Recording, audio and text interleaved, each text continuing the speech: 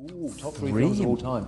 Top three films of all time would be Cabaret with Liza Minnelli, would be Paper Moon with Ryan O'Neal and his daughter Tatum O'Neal.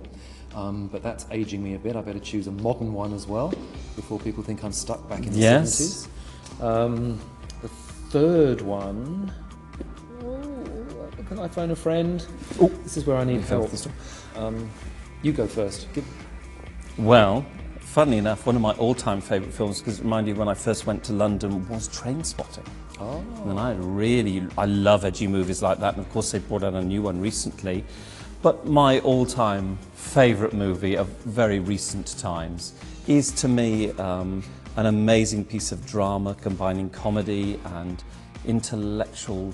Oh, it's just superb. It was, of course, the In-Betweeners movie.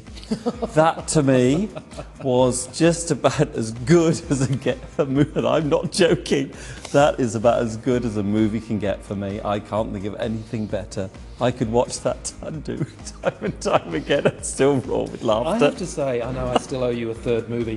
The Devil Wears Prada would have to be up there. I have watched that movie so many times, and I love it every time. I think it's because I work in the magazine industry, and it is so totally unrelated to the magazine industry, but it's what people think the magazine industry actually looks like, and I love it for that. Well, I also like most movies that Rebel Wilson's in, to be quite honest, because when she comes up in any kind of comedy role, I just want to watch her too. And I think that's, there's some good movies out, but Rebel Wilson movies I usually like. She just appears for short bursts of time and is just hilariously funny, and then the whole movie is generally good. So yes, it's another one I would like. Yes, but Liza Minnelli and all, no, really. Well, you're a bit young. I am way too young. No.